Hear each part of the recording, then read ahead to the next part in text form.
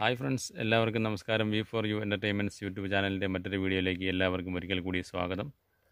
ഇന്ന് ഞാൻ വന്നിട്ടുള്ളത് ഞങ്ങൾ ഒരു മാസം മുമ്പ് അപ്ലോഡ് ചെയ്ത നിങ്ങൾക്കും സ്വന്തമായി ഇൻക്യുബേറ്റർ നിർമ്മിക്കാം എന്നുള്ള വീഡിയോയുടെ തുടർ വീഡിയോയുമായിട്ടാണ്. അപ്പോൾ ഇതുവരെ നിങ്ങൾ ആ വീഡിയോ കണ്ടിട്ടില്ലെങ്കിൽ അതിൻ്റെ ലിങ്ക് ഇതിൻ്റെ താഴെ ഡിസ്ക്രിപ്ഷനിൽ കൊടുത്തിട്ടുണ്ട്. അപ്പോൾ ആദ്യം ആ വീഡിയോ കാണുക, എങ്കിൽ മാത്രമേ നിങ്ങൾക്ക് ഈ വീഡിയോ കണ്ടാൽ മനസ്സിലാവുകയുള്ളൂ. അപ്പോൾ അതിൽ ഇൻക്യുബേറ്റർ നിർമ്മാണത്തിൻ്റെ വീഡിയോ മാത്രമേ ഉള്ളൂ. മുട്ട അടവയ്ക്കുന്നത് മുതൽ വിരിയുന്നത് വരെയുള്ള കാര്യങ്ങളാണ് ഈ വീഡിയോയിൽ ഉൾക്കൊള്ളിച്ചിട്ടുള്ളത്. അപ്പോൾ എല്ലാവരും തീർച്ചയായിട്ടും ആദ്യം മുതൽ അവസാനം വരെ വീഡിയോ കാണുക. ഏകദേശം 21 ദിവസം എടുത്താണ് ഈ വീഡിയോയുടെ ഷൂട്ടിംഗ് പൂർത്തിയാക്കിയിട്ടുള്ളത്. അതുകൊണ്ട് ആദ്യം മുതൽ അവസാനം വരെ വളരെ ശ്രദ്ധയോടുകൂടി വീഡിയോ കാണുക. അപ്പോൾ നിങ്ങൾ ആദ്യമായിട്ടാണ് ഈ ചാനൽ കാണുന്നതെങ്കിൽ ദയവായി ചാനൽ സബ്സ്ക്രൈബ് ചെയ്യുക.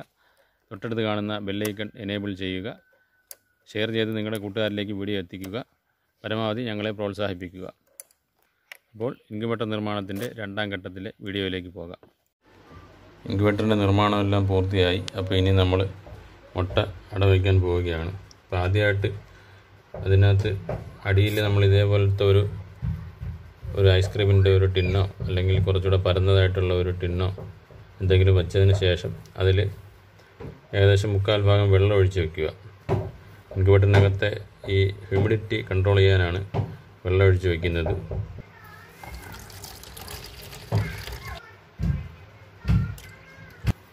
അതിനുശേഷം നമ്മൾ ഈ മുട്ട വയ്ക്കുന്ന ഈ ട്രേ ഇതിൻ്റെ മുകളിൽ വെള്ളം വെച്ചതിൻ്റെ തൊട്ട് മുകളിലായിട്ട് ഇറക്കി വയ്ക്കുക. അതിനുശേഷം നമ്മൾ മുട്ട അടവയ്ക്കുന്നതിന് മുമ്പ് മുട്ടയ്ക്കകത്ത് നമ്മൾ ഈ 2 മാർക്ക് ഇതേപോലെ ഇട്ട് വയ്ക്കണം. ഒരു സൈഡിൽ ഒരു പ്ലസ്, ഒരു സൈഡിൽ ഒരു മൈനസ് മാർക്ക് ഇട്ട് വയ്ക്കണം. അത് എന്തിനാണെന്ന് വെച്ചാൽ നമ്മൾ ഒരു ദിവസം രാവിലെയും വൈകിട്ടും ഒരേപോലെ മുട്ട തിരിച്ചും മറിച്ചും വയ്ക്കണം. അപ്പോൾ അത് നമുക്ക് ഏത് സൈഡാണെന്ന് മനസ്സിലാവാൻ വേണ്ടിയാണ് ഈ മാർക്കിട്ട് വയ്ക്കുന്നത്. അപ്പോൾ അത് പ്രത്യേകം ശ്രദ്ധിക്കേണ്ട കാര്യമാണ്. അതിനുശേഷം നമ്മൾ മുട്ട ഓരോന്നായിട്ട് പറക്കി ഇൻക്യുബേറ്ററിൽ വയ്ക്കാം. അപ്പോൾ മാർക്ക് ചെയ്തേക്കുന്ന ഭാഗം ഏതെങ്കിലും ഒരു സൈഡ് മാർക്ക് ചെയ്തേക്കുന്ന മുകളിലായിട്ട് വരുന്ന രീതിക്ക് വേണം വയ്ക്കാനായിട്ട്. മൈനസ് വരുന്ന രീതിക്ക് എല്ലാ മുട്ട ഒരേപോലെ വെച്ച് കഴിഞ്ഞാൽ നമുക്ക് 12 മണിക്കൂറിന് ശേഷം അത് പറക്കി തിരിച്ച് വയ്ക്കാവുന്നതാണ്.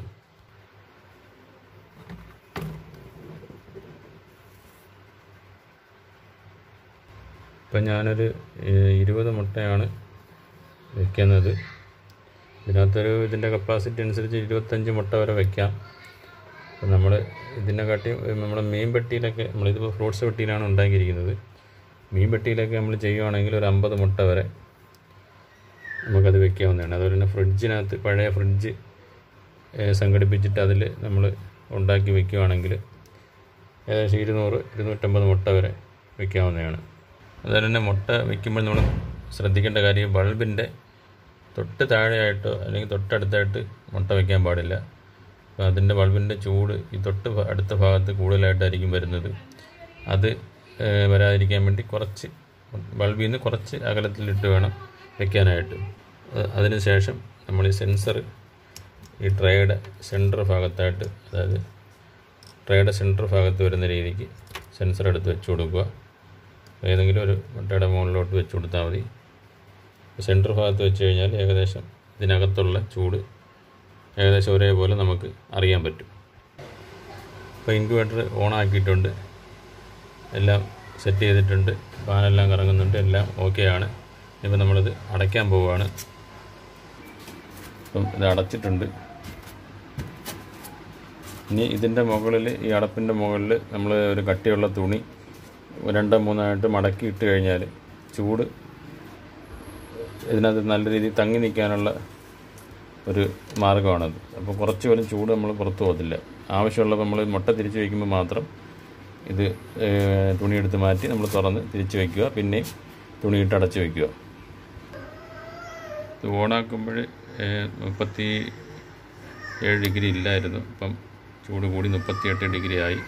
ഓട്ടോമാറ്റിക്കായിട്ട് ഇത് കട്ട് ഓഫ് ആയിട്ടുണ്ട്. ഇനി അത് ചൂട് കുറഞ്ഞ് 37.2 ഡിഗ്രി ആകുമ്പോൾ വീണ്ടും ഇത് ഓണാകും. ആ രീതിക്കാണ് സെറ്റ് ചെയ്ത് വെച്ചിരിക്കുന്നത്. അപ്പോൾ ഇത് മുട്ട അടവച്ചിട്ടുണ്ട്. അപ്പോൾ ഇത് 1ാമത്തെ ദിവസമാണ്. ഒരു 6-7 ദിവസമാകുമ്പം ഇത് മുട്ടയെല്ലാം വിരിയുന്നതാണോ എന്നറിയാൻ വേണ്ടി ഈ ക്യാൻഡലിംഗ് എന്ന് പറഞ്ഞൊരു പരീക്ഷണമുണ്ട്. അപ്പോൾ അത് 7 ദിവസമാകുമ്പോൾ നമുക്ക് കാണാം. മുട്ട നമ്മൾ ഇൻക്യുബേറ്ററിൽ അടവച്ചതിന് ശേഷം എന്നും എല്ലാ ദിവസവും 12 മണിക്കൂർ ഇടവിട്ട് നമ്മൾ മുട്ട തിരിച്ച് വയ്ക്കണം, തിരിച്ചും മറിച്ചും. ഇപ്പം ഇന്ന് രാവിലെ 8 മണിക്കാണ് വയ്ക്കുന്നതെങ്കിൽ രാത്രിയും അതേപോലെ 8 മണിക്ക് തിരിച്ച് വയ്ക്കണം.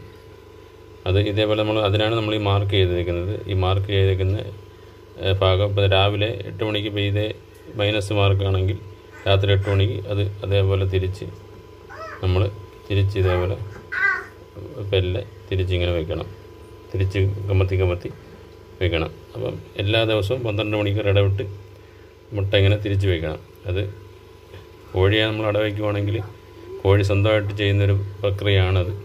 അപ്പോൾ അത് നമ്മൾ മാനുവൽ ഇൻക്യുബേറ്ററിൽ നമ്മൾ സ്വന്തമായിട്ട് ചെയ്ത് കൊടുക്കണം. ഓട്ടോമാറ്റിക്കൊക്കെ ആണെങ്കിൽ അത് സ്വന്തമായിട്ട് ട്രേ കറങ്ങുന്ന രീതിക്കൊക്കെ ഉള്ള ഇതൊക്കെ സെറ്റ് ചെയ്തതാണ് ഓട്ടോമാറ്റിക് ഇൻക്യുബേറ്റർ. പിന്നെ അതുകൂടാതെ വെള്ളം നമ്മൾ ചെക്ക് ചെയ്യണം. ഇതിനകത്തുള്ള നമ്മൾ ഹ്യൂമിഡിറ്റി കൺട്രോൾ ചെയ്യാൻ വേണ്ടിയുള്ള വെള്ളം നമ്മളിതിൽ വെച്ചിട്ടുണ്ട്. അപ്പോൾ അത് 2-3 ദിവസം കൂടുമ്പോൾ കുറയും. അത് നമ്മൾ ഫില്ല് ചെയ്ത് കൊടുക്കണം.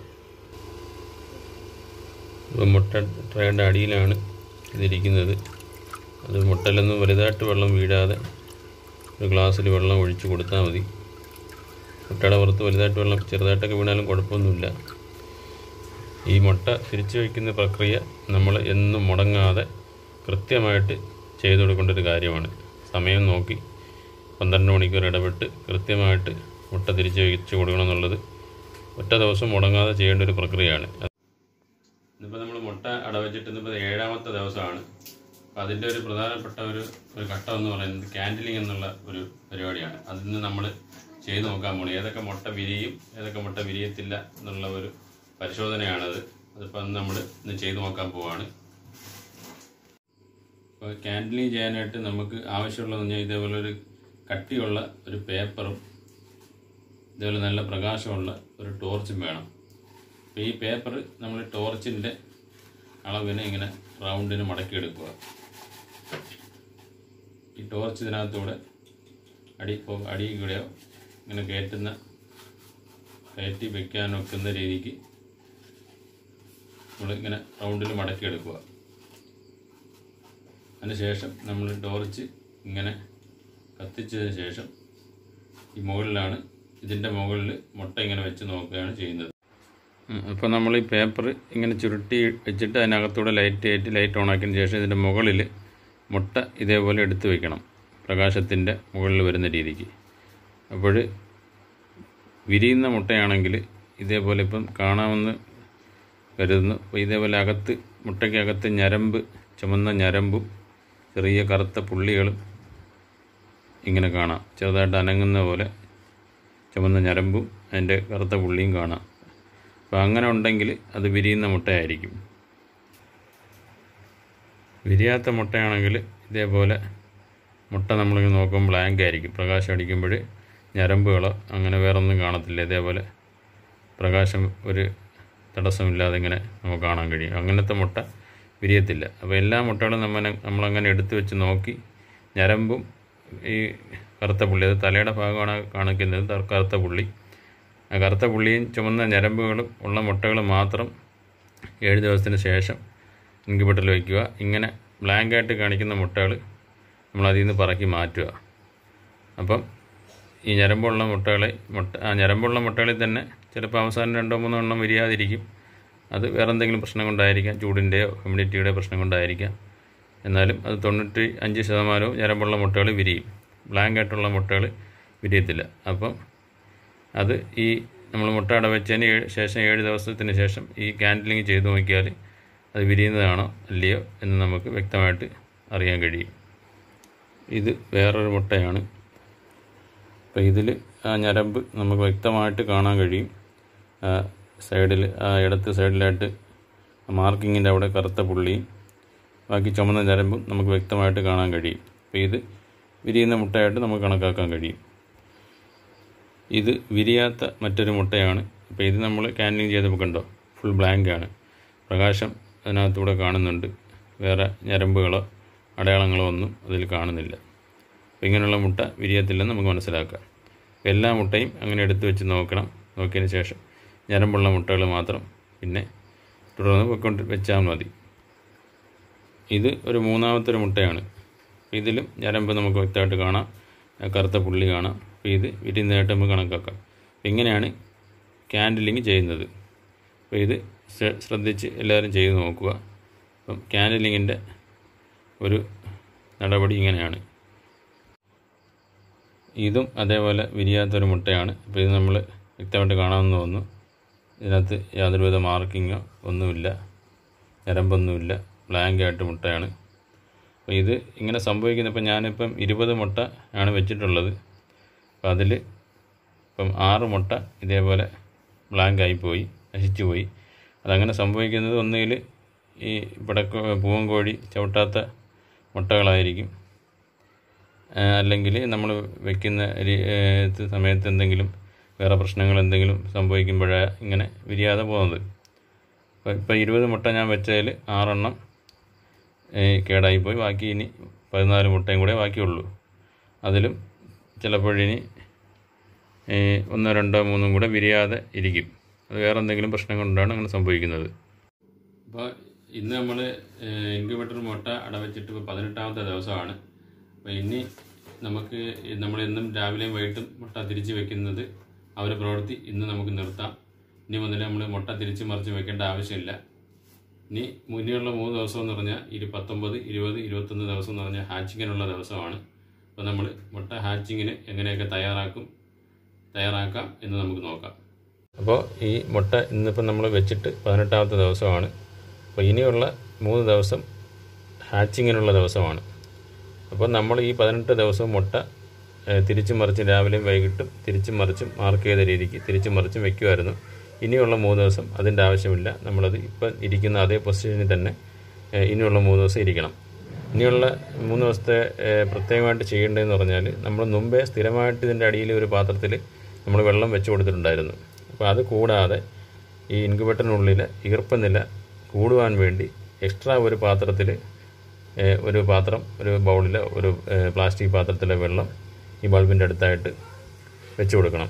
എന്തിനാണെന്ന് വെച്ചാൽ ഈ ഇൻക്യുബേറ്ററിനുള്ളിൽ ഈർപ്പനില കൂടാൻ വേണ്ടിയാണ്. മുട്ട വിരിയേണ്ട ആവശ്യത്തിന് വേണ്ടി കുറച്ച് ഈർപ്പം അധികമായിട്ട് ആവശ്യമുണ്ട്. അപ്പോൾ അതിന് വേണ്ടി ഒരു എക്സ്ട്രാ ഒരു പാത്രത്തിൽ കൂടെ വെച്ച് കൊടുക്കണം വെള്ളം. അപ്പോൾ അത് ഇനിയുള്ള 3 ദിവസം നമ്മൾ തിരിച്ചും മറിച്ചൊന്നും വെക്കേണ്ട. അപ്പോൾ ഇനി നമുക്ക് മുട്ട വിരിയുന്ന ദിവസം നമുക്ക് കാണാം. അപ്പോൾ നമ്മൾ വെള്ളമൊക്കെ എക്സ്ട്രാ വെച്ച് കൊടുത്തിട്ടുണ്ട്. ഇനി നമ്മൾ ഇൻക്യുബേറ്റർ അടയ്ക്കാൻ പോവുകയാണ്. അങ്ങനെ ഇൻക്യുബേറ്ററിൽ നമ്മൾ മുട്ട അടവച്ചിട്ട് ഇന്നിപ്പോൾ 21ാമത്തെ ദിവസമാണ്. അപ്പം ആദ്യത്തെ കുഞ്ഞ് വിരിഞ്ഞ് പുറത്ത് വന്നിട്ടുണ്ട്. ഇനി അടുത്ത കുഞ്ഞുങ്ങൾ വിരിയാനായിട്ട് കണ്ടില്ലേ, മുട്ട പൊട്ടിയിരിക്കുന്നു. ഈ പൊട്ടിയിരിക്കുന്ന മുട്ടയെല്ലാം ഉടനെ വിരിയുന്ന മുട്ടകളാണ്. അപ്പം ആദ്യത്തെ കുഞ്ഞ് ഇപ്പം വെളുപ്പാങ്കാലം 3:30 സമയം. കുഞ്ഞിൻ്റെ കരച്ചിൽ കേട്ട് എണിച്ച് വന്നതാണ്. ഇനി ഒരു 10 മിനിറ്റിന് ഉള്ളിൽ നമുക്കിവനെ ബ്രൂഡറിലേക്ക് മാറ്റാം. കുഞ്ഞുങ്ങൾ വിരിഞ്ഞ ഉടനെ 10 മിനിറ്റ് ആകുമ്പോൾ തന്നെ നമുക്ക് എടുത്ത് ബ്രൂഡറിലേക്ക് മാറ്റണം. ഇല്ലെങ്കിൽ ഇത് ഇവിടെ ബാക്കിയുള്ള മുട്ടകളിൽ ചവിട്ടി അങ്ങോട്ടും ഇങ്ങോട്ടും ഉരുണ്ട് പോകാനൊക്കെ സാധ്യതയുണ്ട്. അപ്പോൾ ബ്രൂഡർ എല്ലാം റെഡിയാക്കി നമ്മൾ മുട്ട വിരിയുന്നതിന് മുമ്പേ തന്നെ ബ്രൂഡറെല്ലാം ശരിയാക്കി ഇടണം. അപ്പം ഉടനെ തന്നെ നമുക്ക് ഇവനെ ബ്രൂഡറിലേക്ക് മാറ്റാം. ബാക്കിയുള്ളവരൊക്കെ വിരിയാറായി നിൽക്കുകയാണ്. അപ്പോൾ 2 മുട്ട വിരിഞ്ഞിട്ടുണ്ട്. നമുക്ക് ഈ ആദ്യം വിരിയുന്ന മുട്ടകളുടെ ഈ പൊട്ടിയ തോട് നമ്മൾ ഇതിൽ നിന്ന് പറക്കി മാറ്റി കൊടുക്കണം. ഇല്ലെങ്കിൽ മറ്റേ മുട്ടകൾ അതിൽ തട്ടിത്തടഞ്ഞ് നിൽക്കാനുള്ള ചാൻസ് ഉണ്ട്. അതുതന്നെ ആദ്യം വിരിഞ്ഞ കുഞ്ഞുങ്ങളെയും നമ്മളിതിൽ നിന്ന് പറക്കി മാറ്റി കൊടുക്കണം. എന്നാലേ അടുത്ത മുട്ടയ്ക്ക് പൊട്ടി വരാനുള്ള ഒരു സ്ഥലവും ഒക്കെ കിട്ടത്തുള്ളൂ. ഇല്ലെങ്കിൽ ഈ കുഞ്ഞുങ്ങൾ ഇതേപോലെ ഈ മുട്ടകളുടെ പുറത്തുകൂടെ ഓടി നടന്ന് മുട്ടകൾ ചവിട്ടി ഉരുട്ടാനുള്ള ചാൻസ് ഉണ്ട്. അതുകൊണ്ട് വിരിഞ്ഞ ഒരു 10 മിനിറ്റിനുള്ളിൽ തന്നെ കുഞ്ഞുങ്ങളെ പറക്കി ബ്രൂഡറിലേക്ക് മാറ്റണം. ഇപ്പം നമുക്ക് ഈ കുഞ്ഞുങ്ങളെ മാറ്റാം. കുറച്ച് കഴിഞ്ഞ് ബാക്കിയുള്ള കുഞ്ഞുങ്ങൾ വിരിയുമ്പോൾ നമുക്ക് നോക്കാം. അപ്പോൾ നമ്മൾ ഇൻക്യുബേറ്ററിൽ മുട്ട അടവച്ച എല്ലാ മുട്ടകളും വിരിഞ്ഞിട്ടുണ്ട്. നമ്മൾ ക്യാൻഡിലിങ്ങിന് ശേഷം മൊത്തം 20 മുട്ടയായിരുന്നു ആദ്യം വച്ചത്. ക്യാൻഡിലിങ്ങിൽ തന്നെ ഒരു 6 മുട്ട കേടായി പോയായിരുന്നു. അതിനുശേഷം 14 മുട്ട ഉണ്ടായിരുന്നു. അതിൽ 13 മുട്ടയും വിരിഞ്ഞിട്ടുണ്ട്. ഒരെണ്ണം വിരിഞ്ഞിട്ടില്ല, അത് കേടായിപ്പോയി. അത് വേറെ എന്തെങ്കിലും പ്രശ്നം കൊണ്ടായിരിക്കും കേടായി പോയിട്ടുള്ളത്. ചൂടിൻ്റെയോ ഹ്യൂമിഡിറ്റിയുടെ പ്രശ്നം കൊണ്ടാണ് വിരിയാതെ പോയിട്ടുള്ളത്. ബാക്കി 13 മുട്ടയും വിരിഞ്ഞിട്ടുണ്ട്. അപ്പം എല്ലാ കുഞ്ഞുങ്ങളും കണ്ടില്ലേ, എല്ലാവരും ഉഷാറായിട്ട് ഓടി നടക്കുന്നുണ്ട്. അപ്പം മുട്ട വിരിഞ്ഞ് ഒരു 10 മിനിറ്റിനുള്ളിൽ തന്നെ നമ്മൾ കുഞ്ഞുങ്ങളെ ഇൻക്യുബേറ്ററിൽ നിന്ന് മാറ്റി ബ്രൂഡറിലേക്ക് മാറ്റണം. ബ്രൂഡർ തയ്യാറാക്കുന്നത് എങ്ങനെയാണെന്ന് വെച്ചാൽ, നമ്മൾ ഇതേപോലെ നല്ല വൃത്തിയുള്ള തറയിൽ, ന്യൂസ് പേപ്പർ തറയിൽ വിരിച്ചതിന് ശേഷം ഈ കാണുന്നത് പോലെ ഒരു ബൾബും ഒരു 40-ൻ്റെയോ 60-ൻ്റെയോ നമ്മുടെ പഴയ മോഡൽ സാധാ ബൾബ് ഒരെണ്ണം കത്തിച്ചിട്ട് കൊടുത്താൽ മതി. അപ്പോൾ ചൂട് ആവശ്യമുള്ള കോഴി കുഞ്ഞുങ്ങൾ അതിൻ്റെ മുട്ടിൽ വന്ന് ചൂട് കൊണ്ടോളും. ചൂട് ആവശ്യമില്ലാത്തത് ഇതേപോലെ അങ്ങോട്ടും ഇങ്ങോട്ടും ഓടിച്ചാടി കളിക്കും. ഇനി നമ്മൾ ഇതിന് ആദ്യമായിട്ട് കൊടുക്കുന്നതെന്ന് പറഞ്ഞാൽ ഗ്ലൂക്കോസ് കലർത്തിയ വെള്ളമാണ്. നല്ല ശുദ്ധമായ പച്ചവെള്ളത്തിൽ ഗ്ലൂക്കോസ് കലർത്തി കൊടുക്കണം. അതൊരു കുഞ്ഞ് വിരിഞ്ഞ് ഒരു 10-12 മണിക്കൂർ കഴിഞ്ഞതിന് ശേഷം കൊടുത്താൽ മതി. അതിന് ശേഷം വെള്ളമൊക്കെ കുടിക്കാൻ തുടങ്ങത്തുള്ളൂ. അപ്പം ഗ്ലൂക്കോസ് കലർത്തിയ വെള്ളം കൊടുക്കുക. ഒരു 2-3 ദിവസം ഗ്ലൂക്കോസ് കലക്കി വെള്ളം കൊടുക്കുക. അതിന് ശേഷം നല്ല വെള്ളത്തിൽ നമ്മൾ തുളസി ഇലയും പച്ചമഞ്ഞളും കൊണ്ടിട്ട് വെള്ളം ചൂടാക്കി ആ വെള്ളം അരിച്ച് വെച്ച് കൊടുക്കണം. അപ്പം അത് കുടിക്കുമ്പം കുഞ്ഞുങ്ങൾക്ക് നല്ല രോഗപ്രതിരോധ ശേഷിയും ചെറിയ എന്തെങ്കിലും അസുഖങ്ങളൊക്കെ ഉണ്ടെങ്കിൽ അതങ്ങ് മാറും. നല്ല വളർന്നു വരുമ്പോൾ നല്ല രോഗപ്രതിരോധ ശേഷി അവിടെ വളരും.